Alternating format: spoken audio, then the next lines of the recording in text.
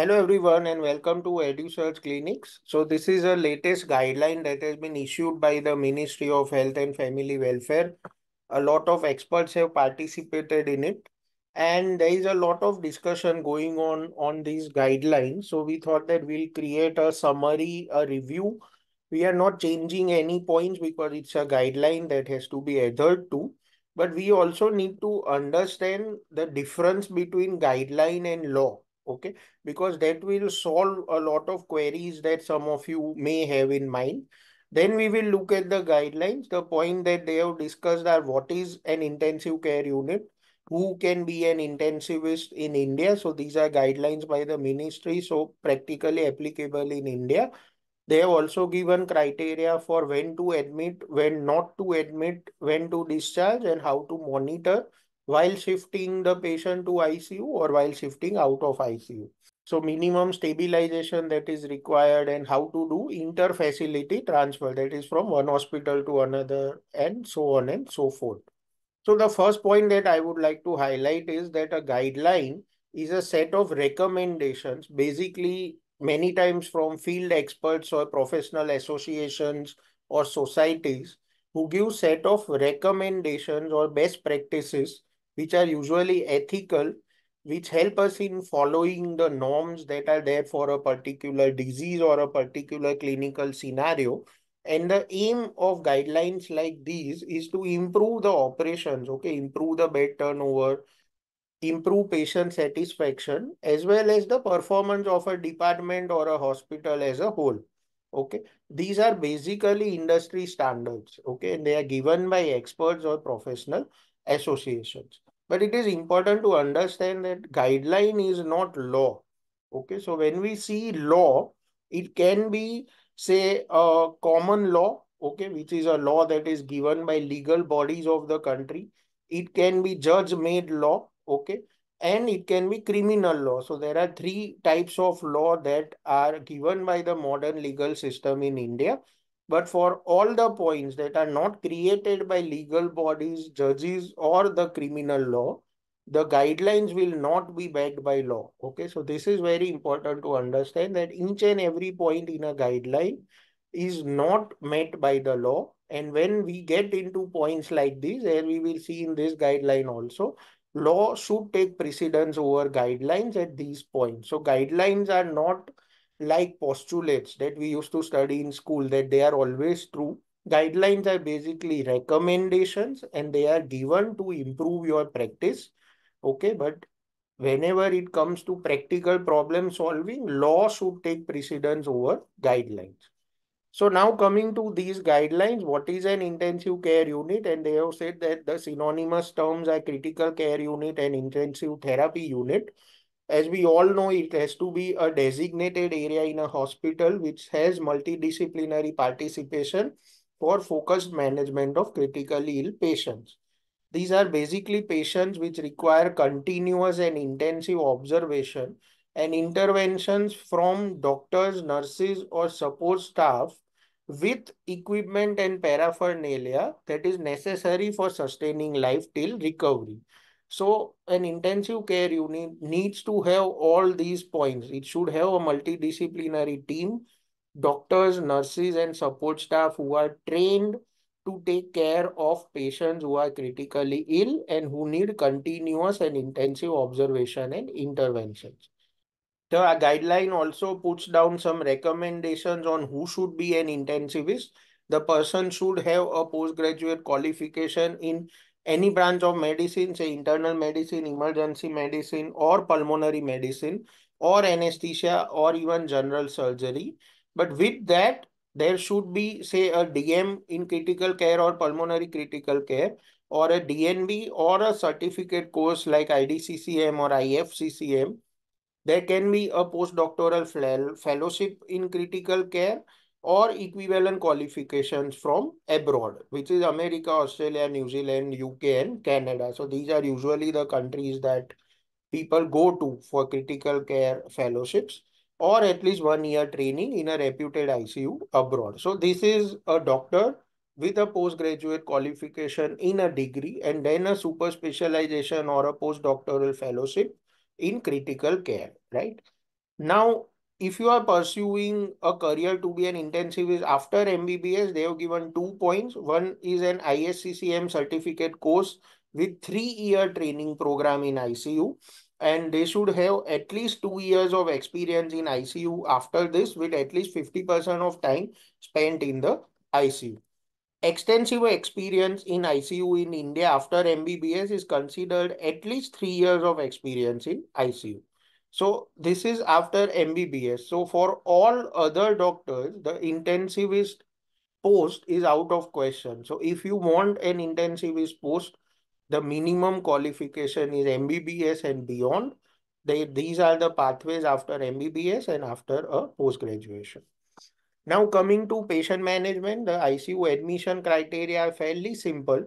All patients who need intensive monitoring, organ support, or who have high risk of complications needs to be managed in ICU. Which are basically these patients, they need basically the support for CNS, CVS, and respiratory system. Fairly logical, nothing new, nothing rocket science.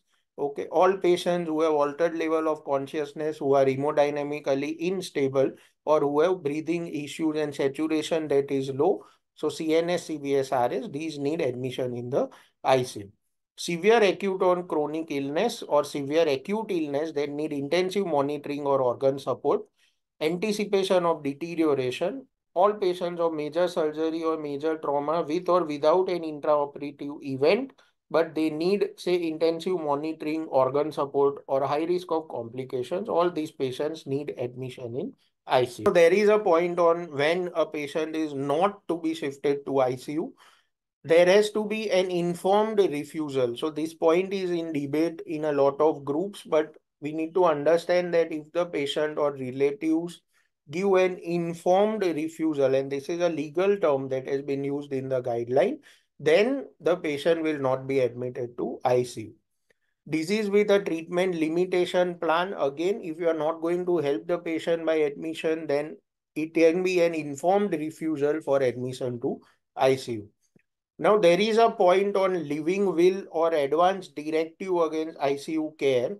However, these patients usually are terminal ill with a medical judgment of futility. Now, this is a very separate concept.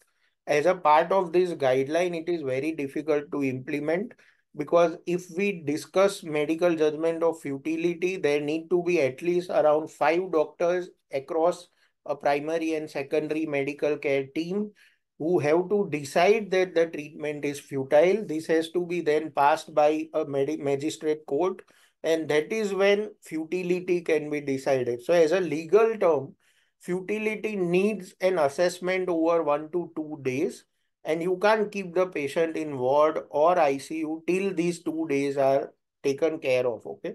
So where to keep the patient while the futility assessment is going on? As of now, these things are not clear in India. Okay. Again, coming to living will or advance directive, it's a separate topic, but most of our patients don't have legally bound directive which says that the patient should not be admitted to ICU. There may be a directive which says that patient should not be intubated, okay? But there is no specific clause as far as we have seen that the patient should not be admitted to ICU. So a directive against ICU care and medical judgment of futility. These points maybe will get clarified in future, but they are there in the guideline of 2023. We saw in COVID that there are some patients who can be managed with aggressive management in wards because of resource limitation. So this point has been mentioned in the guideline, which is correct.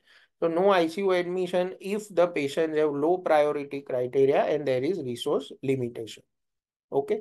Like I said, advanced directive, living will, and futility are legal terms and legal procedures are required for it.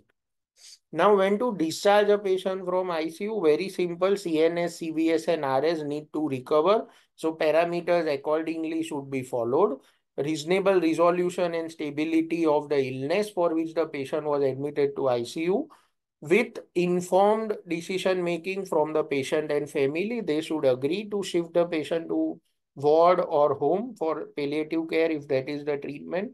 Lack of benefit again is a medical decision and it is not obligating family agreement.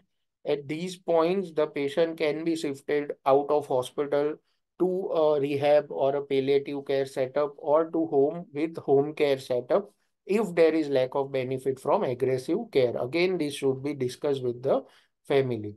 ICU discharge can also be there for infection control reasons, but in these cases, in the isolation, all the support should be there if required. Rationing again is a concept that is where resources are limited. So if rationing is required, there should be a transparent SOP of the hospital that is fair, consistent, and reasonable. So these are all the points where you can discharge a patient from the ICU. Now, if a patient has been suggested ICU, but there are, say, lack of beds, or you are shifting in the process of shifting, say, half an hour is going to be required, the minimum monitoring criteria have been given, and these will be legally binding. That is CVS, RS, and CNS. So, pulse, blood pressure, capillary refill, hemodynamic stability, respiratory rate, breathing, saturation, mainly respiratory system, and CVS. Look at the Glasgow Coma Scale and EVPU, one of them for the CNS. So temperature monitoring and blood sugar monitoring. So this is the basic monitoring of a patient that is required. Again, very logical, nothing new. A good standard of care if you are doing this while the patient awaits ICU bed. When you want to transfer the patient inside a hospital, minimum stabilization again is ABC of trauma, secure airway, breathing, that is adequate oxygenation and ventilation. If this patient is not intubated, patient should be able to speak a sentence. You know from your trauma training that airway is secure. So airway, breathing, circulation, stable hemodynamics, ongoing correction of hypo or hyperglycemia or electrolyte disturbances, and initiation of definitive therapy can be done before transfer. Say external fixation of a fractured limb can be done in emergency. Start anti-epileptics if there are seizures, antiarrhythmics if there are arrhythmias, intravenous antibiotics for sepsis. So this is the bare minimum stabilization, and all of us do this in the casualty till the patient is getting transferred, and that is what is recommended in the guidelines. Again, fairly logical. Interfacility transfer, the monitoring is more or less the same that you require while the patient is awaiting ICU, and that is CVS, RS, CNS. So, pulse, BP, capillary refill, temperature, respiratory rate, breathing, saturation, and GCS. These are all the experts who contributed in forming these guidelines. They are fairly exhaustive, fairly logical, bearing two or three points which are legal. I think the guideline is fairly good and something that all of us can follow for safe practice as well as for patient safety. Thank you.